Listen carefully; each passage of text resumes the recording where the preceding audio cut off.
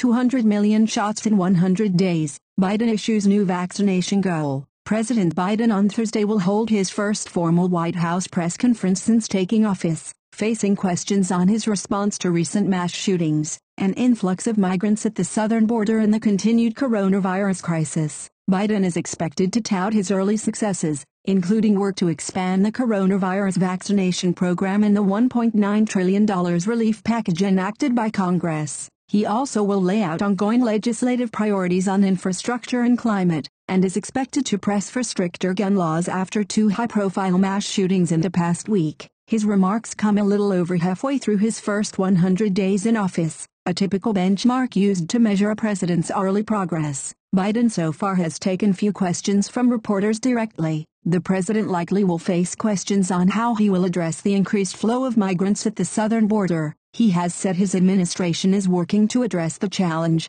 and he has named Vice President Harris as his point person on working with Mexico and Central America on the root causes. The president also is expected to be asked about the Atlanta shootings and the increase in anti-Asian violence, which have prompted calls for tighter gun safety laws and increased Asian American and Pacific Islander representation within his cabinet. The event could be a signal of the type of relationship Biden wants to have with the media. The previous administration took a decidedly combative stance toward the press, an approach Biden rejected during his campaign. Biden reinstituted daily White House press briefings, which had dropped off during Trump's tenure, but trails his immediate predecessors in the number of presidential news conferences at this point in his tenure.